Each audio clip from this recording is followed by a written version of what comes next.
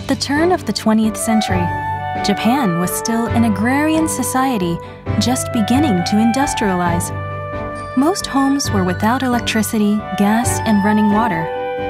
Western countries, however, were pushing ahead with industrialization and had started mass production.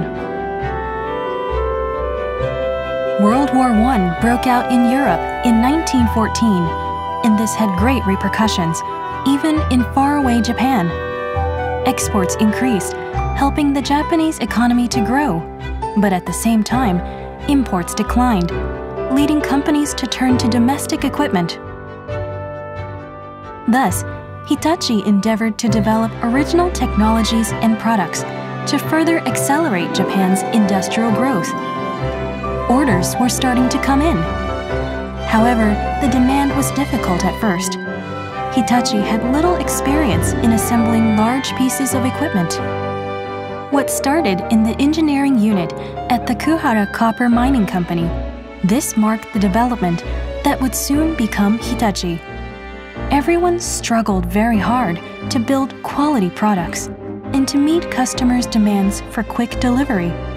For many products, the research, design, testing, and building only commenced after orders had been received.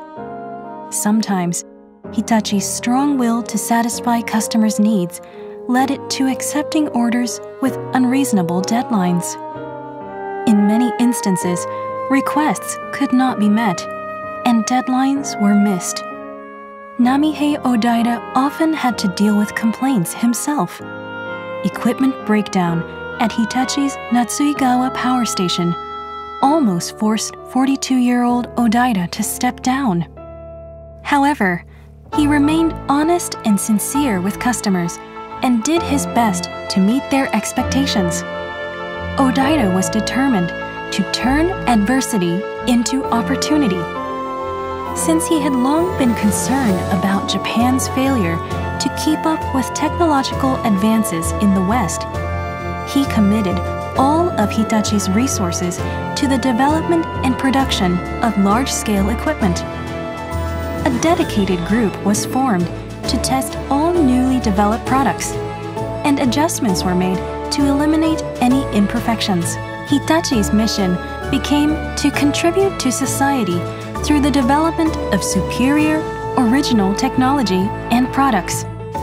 In this spirit, workers joined together to improve the quality of products and prevent accidents.